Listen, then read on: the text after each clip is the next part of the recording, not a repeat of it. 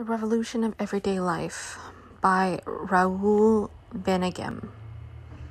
Chapter 4. Suffering. Suffering caused by natural alienation has given way to suffering caused by social alienation, while remedies have become justifications. Where there is no justification, exorcism takes its place. But from now on, no subterfuge can hide the existence of an organization based on the distribution of constraints. Consciousness reduced to the consciousness of constraints is the antechamber of death. The despair of consciousness makes the murderers of order. The consciousness of despair makes the murderers of disorder. The symphony of spoken and shouted words animates the scenery of the streets. Over a rumbling basso continuo develop grave and cheerful themes, hoarse and sing-song voices, nostalgic fragments of sentences. There is a sonorous architecture which overlaps the outline of streets and buildings, reinforcing or counteracting the attractive or repulsive tone of a district. But from Notting Hill to Oxford Street, the basic chord is the same everywhere. Its sinister resonance has sunk so deeply into everyone's mind that it no longer surprises them. That's life. These things are sent to try us. You have to take the rough with the smooth. That's the way it goes. This lament, whose weft unites the most diverse conversations, has so perverted our sensibility that it passes for the commonest of human dispositions. Where it is not accepted, despair disappears from sight. Nobody seems worried that joy has been absent from European music for nearly 2 centuries, which says everything. Consume, consume, the ashes have consumed the fire. How have suffering and its rites of exorcism usurped this importance? Undoubtedly because of the struggle to survive imposed on the first men by a hostile nature, full of cruel and mysterious forces. In the face of danger, the weakness of men discovered in social agglomeration not only protection but a way of cooperating with nature, making a truce with her and even transforming her. In the struggle against natural alienation, death, sickness, suffering, alienation became social. We escaped the rigors of exposure, hunger, and discomfort, only to fall into the trap of slavery. We were enslaved by gods, by men, by language. And such a slavery had its positive side. There was a certain greatness of living in terror of a God who also made you invincible. This mixture of human and inhuman would, it is true, be a sufficient explanation of the ambiguity of suffering, its way of appearing right through history at once as shameful sickness and salutary evil, as a good thing after a fashion. But this would be to overlook the ignoble slag of religion, above all Christian mythology, which devoted all its genius to perfecting this morbid and depraved precept. Protect yourself against mutilation by mutilating yourself. Since Christ's coming, we are delivered not from the evil of suffering, but from the evil of suffering uselessly, writes the Jesuit Father Charles. How right he is. Power's problem has always been not to abolish itself, but to give itself reasons so as not to oppress uselessly. Christianity, that unhealthy therapeutic, pulled off its masterstroke when it married man to suffering, whether on the basis of divine grace or natural law. From prince to manager, from priest to expert, from father, confessor to social worker, it is always the principle of useful suffering and willing sacrifice which forms the most solid base for hierarchical power. Whatever reasons it invokes, a better world, the next world, building communism, or fighting communism, suffering accepted is always Christian, always. Today the clerical vermin have given way to the missionaries of a Christ dyed red. Everywhere official pronouncements bear in their watermark the disgusting image of the crucified man. Everywhere comrades are urged to sport the stupid halo of the militant martyr. And with their blood the kitchen hands of the good cause are mixing up the sausage meat of the future. Less cannon fodder, more doctrine fodder. To begin with, bourgeois ideology seemed determined to root out suffering with as much persistence as it devoted to the pursuit of the religions that it hated. Infatuated with progress, comfort, profit, well-being, it had enough weapons, if not real weapons, at least imaginary ones, to convince everyone of its will to put a scientific end to the evil of suffering and the evil of faith. As we know, all it did was to invent new anesthetics and new superstitions. Without God, suffering became natural, inherent in human nature. It would be overcome, but only after more suffering. The martyrs of science, the victims of progress, the lost generations. But in this very movement, the idea of natural suffering betrayed its social root. When human nature was removed, suffering became social, inherent in social existence. But of course, revolutions demonstrated that the social evil of pain was not a metaphysical principle, that a form of society could exist from which the pain of living would be excluded. History shattered the social ontology of suffering, but suffering, far from disappearing, found new reasons for existence in the exigencies of history, which had suddenly become trapped in its turn in a one-way street. China prepares children for the classless society by teaching them love of their country, love of their family, and love of work. Thus, historical ontology picks up the remains of all the metaphysical systems of the past. Sick, God, nature, man, society. From now on, men will have to make history by fighting history itself, because history has become the lost ontological earthwork of power, the last con by which it hides, behind the promise of a long weekend, its will to endure until Saturday, which will never come. Beyond fetishized history, suffering is revealed as stemming from hierarchical social organization. And when the will to put an end to hierarchical power has sufficiently tickled the consciousness of men, everyone will admit that freedom in arms and weight of constraints have nothing metaphysical about them. While it was placing happiness and freedom on the order of the day, technological civilization was inventing the ideology of happiness and freedom. Thus, it condemned itself to creating no more than the freedom of apathy, happiness, and passivity. But at least this invention, perverted though it was, had denied that suffering is inherent in the human condition, that such an inhuman condition could last forever. That is why bourgeois thought fails when it tries to provide consolation for suffering. None of its justifications are as powerful as the hope which was born from its initial bet on technology and well-being.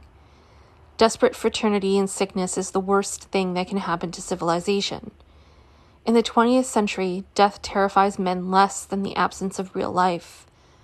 All these dead, mechanized, specialized actions, stealing a little bit of life 1,000 times a day, until the exhaustion of mind and body, until that death which is not the end of life, but the final saturation with absence. This is what lends a dangerous charm to dreams of apocalypses, gigantic destructions, complete annihilations, cruel, clean, and total deaths. Auschwitz and Hiroshima are indeed the comfort of nihilism. Let impotence in the face of suffering become a collective sentiment, and the demand for suffering and death can sweep a whole community, consciously or not. Most people would rather,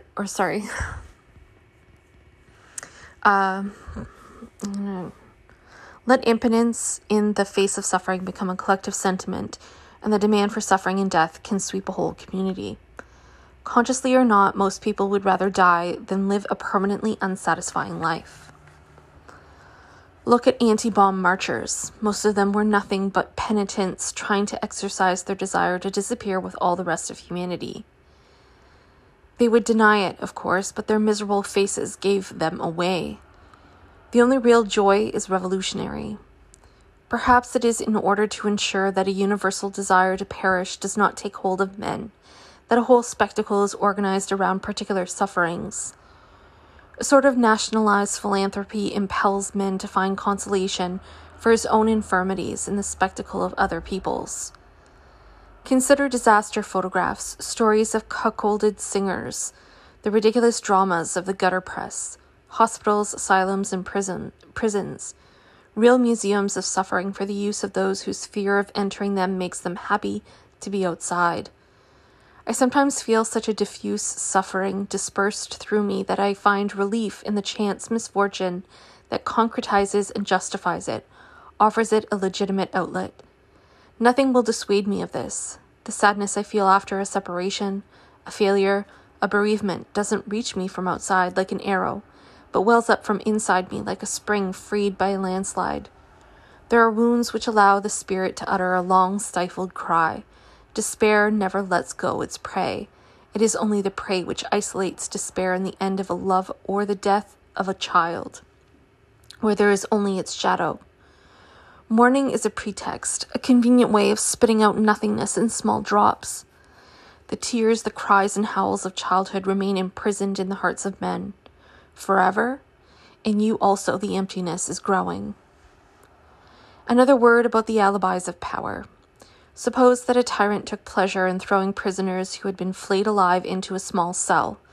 Suppose that to hear their screams and see them scramble each time they brushed against one another amused him a lot, at the same time causing him to meditate on human nature and the curious behavior of men. Suppose that at the same time and in the same country there were philosophers and wise men who explained to the worlds of science and art that suffering had to do with the collective life of men, the inevitable presence of others, society as such.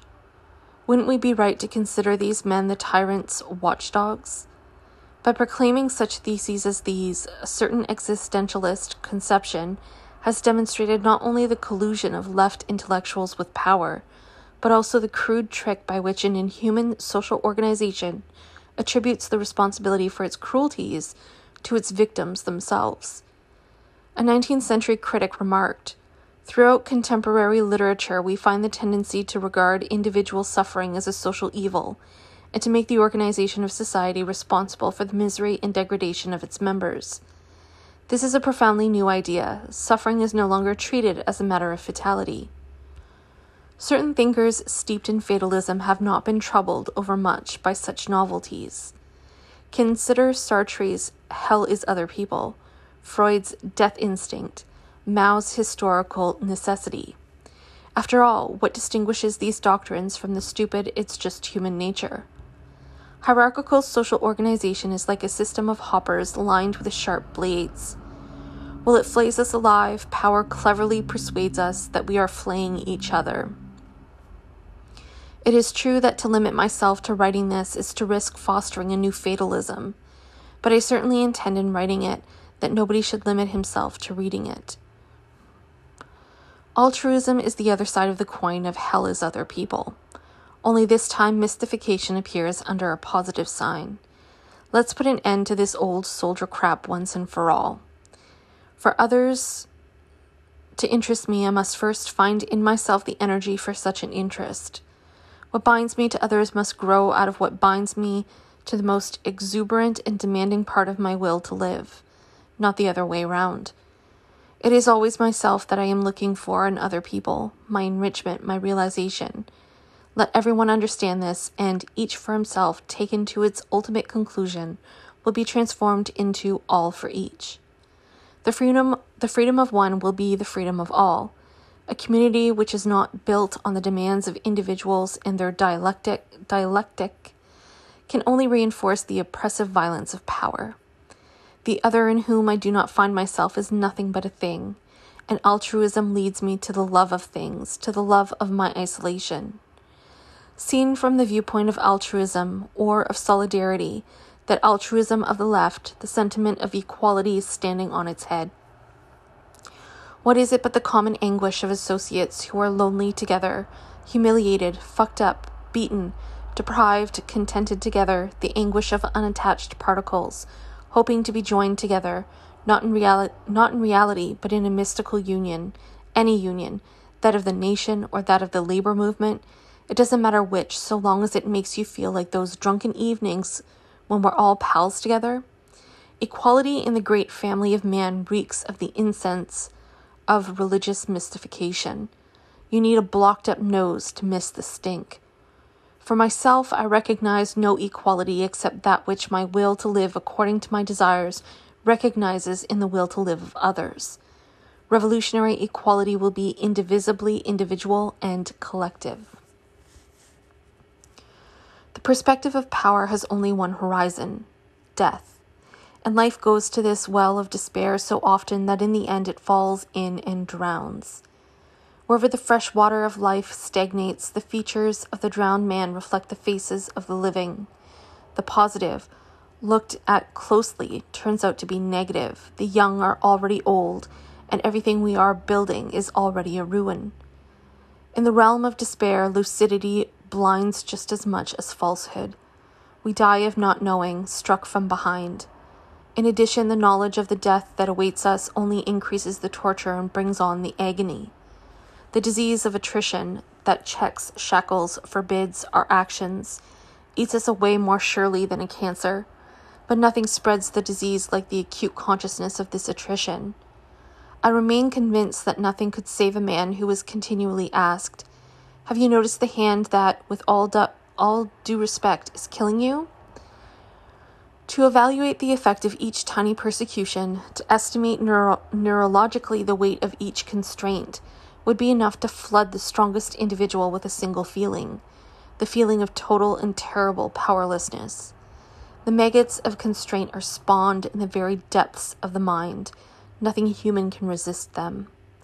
Sometimes I feel as if power is making me like itself, a great energy on the point of collapsing, a rage powerless to break out, a desire for wholeness suddenly petrified.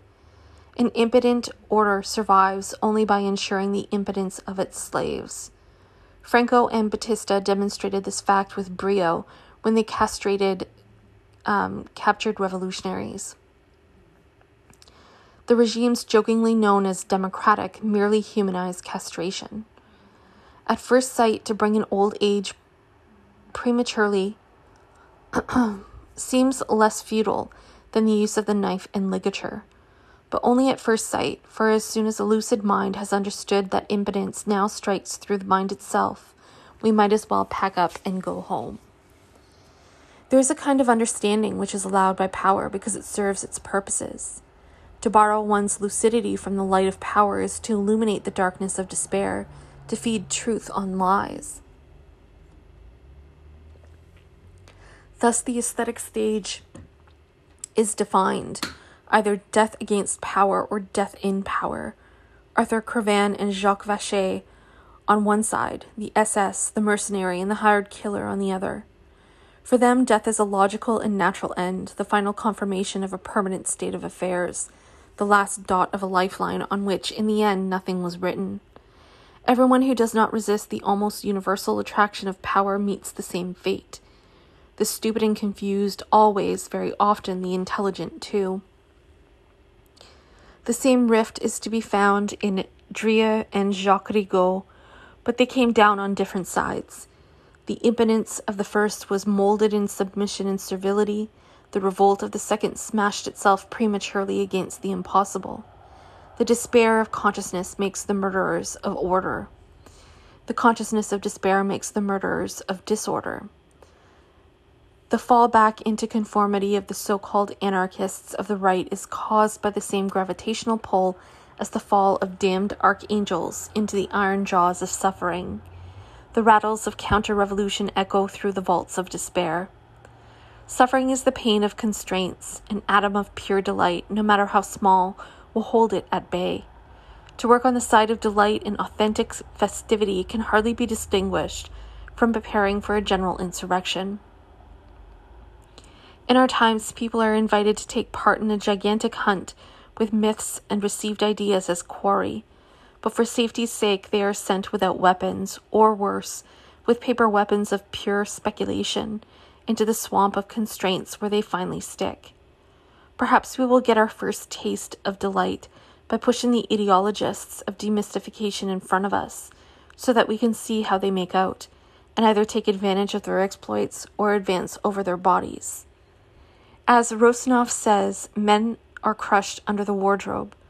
Without lifting up the wardrobe, it is impossible to deliver whole peoples from their endless and unbearable suffering. It is terrible that even one man should be crushed under such a weight, to want to breathe and not to be able to. The wardrobe rests on everybody, and everyone gets his inalienable share of suffering. And everybody tries to lift up the wardrobe, but not with the same conviction, not with the same energy, a curious groaning civilization. Thinkers ask themselves, what, men under the wardrobe? However did they get there? All the same they got there, and if someone comes along and proves in the name of objectivity that the burden can never be removed, each of his words adds to the weight of the wardrobe, that object which he means to describe with the universality of his objective consciousness. And the whole Christian spirit is there, fondling suffering like a good dog, and handing out photographs of crushed but smiling men. The rationality of the wardrobe is always the best, proclaim the thousands of books published every day to be stacked in the wardrobe, and all the while everyone wants to breathe and no one can breathe, and many say we will breathe later, and most do not die because they are already dead. It is now or never.